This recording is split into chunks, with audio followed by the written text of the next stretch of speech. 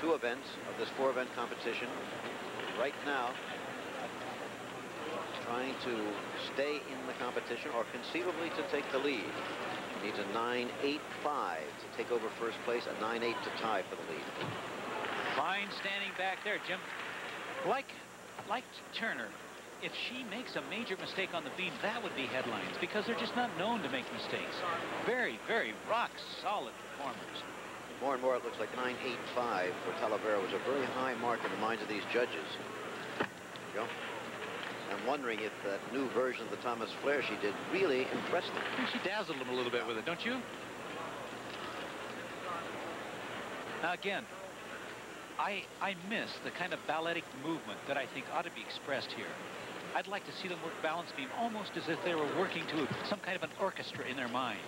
And yet here we see them doing series of tricks instead of one total grand performance. But boy, they're doing a series of tricks, I'll say that. She needs the 9.85 to take over the lead from Tracy. Tracy having had a 9.8 here, so a 9.8 would tie her for the lead because they were tie coming in. Well, unless she makes a big mistake, you can almost figure that she's going to get that, Jim. We'll see it here. Well, no, maybe not. That simply does not. That has severely hurt the other competitors.